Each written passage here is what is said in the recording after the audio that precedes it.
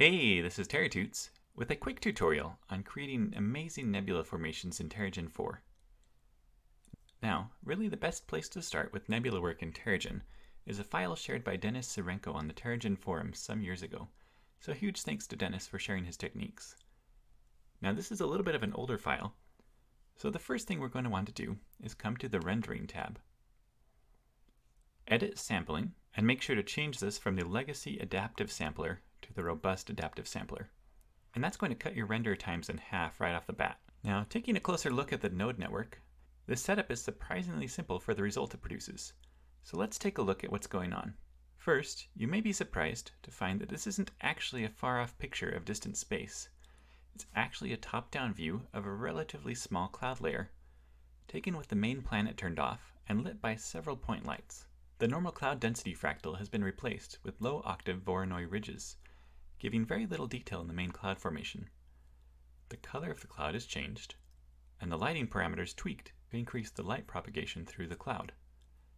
Then, detail is gradually added through several layers of fractal warping, ending up with this very chaotic wispy effect.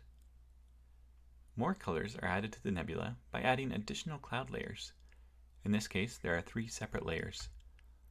The layers share the same large-scale warping, which makes the shape more cohesive, but the small-scale warping is unique to each layer. Once you understand the concept, this effect is pretty easy to create yourself. Or even using this file as a starting point gives you a lot of opportunity for customization. Just change up the color of the clouds, randomize the power fractals, and move the lights around to get a variety of nice results.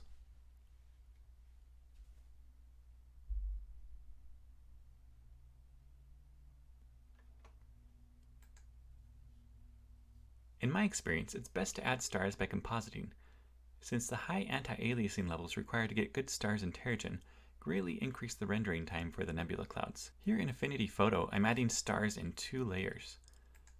One with a color dodge for stars in the nebula, and one with a lighten blend for stars in the background.